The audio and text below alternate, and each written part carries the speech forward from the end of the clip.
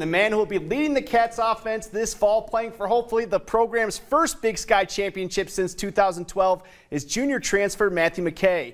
He hasn't played a game since late September of 2019 when he was with NC State, and it's safe to say he's ready to get back out on the field.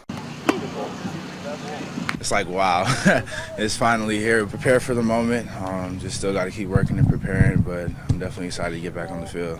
The fall camp has been all about continuing to learn new head coach Brent Vigen's offense. Definitely feels good just going back in it. I feel a lot better than I was in the spring about the offense, so just excited to keep going in it. It helps knowing that right behind him in the backfield is Bobcats' 13th leading rusher in school history, Isaiah Fonse. Definitely excited in that whole running back room, especially Isaiah.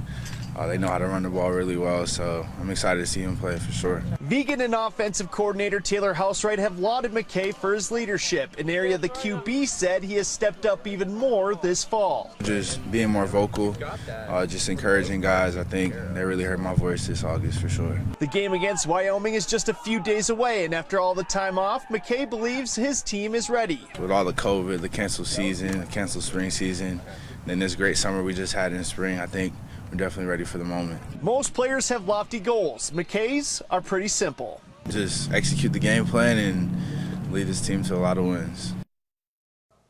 And besides offensive coordinator Taylor Housewright saying the team will continue to run the ball like in years past, not one offensive player will say anything on what the offense will look like this year. But we'll see it against Wyoming coming up soon.